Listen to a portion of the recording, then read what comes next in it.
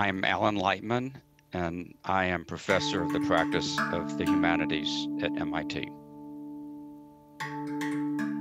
Playing the drums for me is part of my meditative life.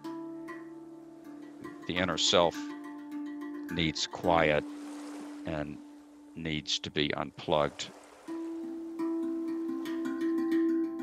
Music is intimately connected to the mathematics of nature. For Lightman, a physicist by training, that's part of the appeal of the instrument he's playing. This is a new version of the steel tongue drum called the Rav Vast.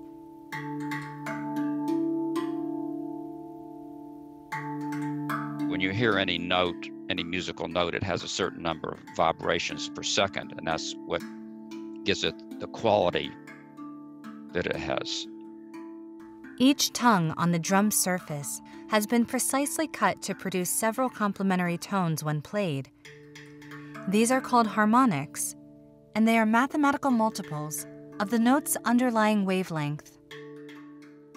When we make waves on water, for example, it's very natural to find these integer multiples of the original wavelength.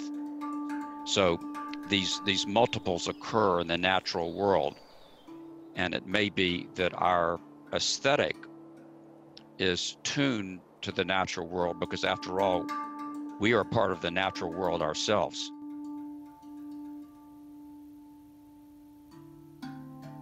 Music connects us.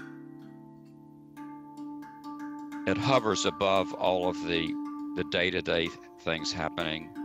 It hovers above the disaster of the coronavirus. It's something that is eternal. It doesn't need a language to translate it. It's universal. Every day that is a good day is precious. It's a blessing. And it's hard to remind ourselves of that every day, but we should remind ourselves of it every day.